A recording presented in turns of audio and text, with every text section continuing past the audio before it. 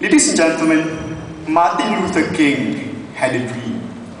He dreams of a colorless American society. He dreams of the promised land. Mahatma Gandhi also had a dream. He dreams of the situation where there's no oppression, ladies and gentlemen. Barack Obama had a dream. He dreams of a clean government, a government clean from any form of corruption. Tunku Abdul Rahman had a dream, ladies and gentlemen. He dreams of a Malaysian society which is unified, which even amongst the 240 races and communities that we have in Malaysia are unified. I also have a dream, ladies and gentlemen. My dream is that we are more open, that we have awareness, ladies and gentlemen, that we are more tolerant of each other, for us and by ourselves. Ladies and gentlemen, what I want to talk about today is something really simple, but at the same time it's extremely important. Post-independence generation, more laid back and cautious. Now, before we move on and start talking about ourselves and analyze whether we are, laid back or cautious or not, let's clear some clouds over what actually we mean by post-independence generation being more laid back and cautious, ladies and gentlemen. Post-independence generation would refer to ourselves, would refer to us who never felt the brunts of the Japanese swords, would refer to us, ladies and gentlemen, who never heard the condescending words of the British, who was never ordered by the communist insurgents, ladies and gentlemen. Laid back, on the other hand, we refer to an instance where people are easygoing or people are relaxed. It refers to a situation where you are complacent of your surroundings and of your situation. It refers to a situation where you are uncritically satisfied with the state that you're in. Cautious, on the other hand, ladies and gentlemen, would refer to a person being careful to avoid potential problems and dangers. I've told you, ladies and gentlemen, that I have a dream. And the objective of my speech, ladies and gentlemen, is to evaluate ourselves.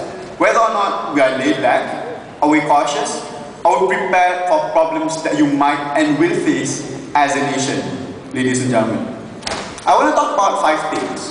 Firstly, we'll analyze the problem that we're facing, or maybe the lack of problem that we're facing, which made us complacent in the first place. And then I'll talk about 4 things. Love, ladies and gentlemen. L-O-V-E. I'll explain what that means later on. But problems first. Because, ladies and gentlemen, we are already, as a Malaysian community, we are too complacent with the state that we're in. The petrol price, ladies and gentlemen, of the global community, people have to pay really expensive price for petrol and for oil. But for us Malaysians, we are subsidized. So we don't get, we don't have to pay so much for petrol, while other people outside Malaysia have to pay so much just to get your car going for work, ladies and gentlemen. The same goes for food prices, ladies and gentlemen. Where in Malaysia, food prices aren't really determined by the market entirely. We have, price ceilings and all those things, and all these government mechanisms, which helps us in a way, so that we don't have to suffer because of the volatile market itself. Education for us is free. Healthcare for us, ladies and gentlemen, is free. In other words, we don't suffer like those people outside Malaysia. We don't suffer like people who live in Russia. We don't suffer like people who live in Afghanistan, in Cambodia, or in Timor-Leste, ladies and gentlemen. We go to gigs, we go to concerts, we go to parties, ladies and gentlemen. In fact, we are too engrossed about what we want to become, to the extent that we forget what our country will become. And that's the most important thing, ladies and gentlemen. Because according to Bill Clinton, ask not what your country gives to you, but what you give to your country. Ladies and gentlemen, what are the 4 things which I want to talk about? The first thing is in love is L, which stands for, love. It refers to, ladies and gentlemen, patriotism. Madonna puts patriotism in a very funny way. She says, patriotism justifies the killing of yourself by a person who lives across the river just because the leader of that area has a conflict with the leader of your area, even if you and that person aren't really in a conflict. But that's not really what I want to talk about, ladies and gentlemen, because patriotism is not just about killing, it's not just about going to war, it's not just about, going here and there and telling people that my country is Malaysia, I'm going to kill anyone who thinks that I'm Malaysian, ladies and gentlemen. Now to analyze, or to illustrate this, let's take a walk in a typical pasar malam that you have in Malaysia. Imagine that you have, or you see a Malaysian woman, nicely clad, in baju kurung with 2 kids, going to a stall by a Chinese who sells DVD for 10 ringgit. Original or not, that's not the issue. Now, then you have, an Indian right there selling meat and stuff. So that's an instance, or that's a situation where you see Malaysians, even us being different from each other, and us, speaking different languages, and having different beliefs and ideologies, but at the same time, we can coexist with each other, ladies and gentlemen. But patriotism is not just about what you think and what you see. It's also what you believe in, ladies and gentlemen. It's not just about whether or not you can coexist with the Chinese and Indians and the Malays and the Kadazans and the list goes on, but whether or not you trust them, ladies and gentlemen. And that's the most important thing which you want to talk about when you talk about patriotism.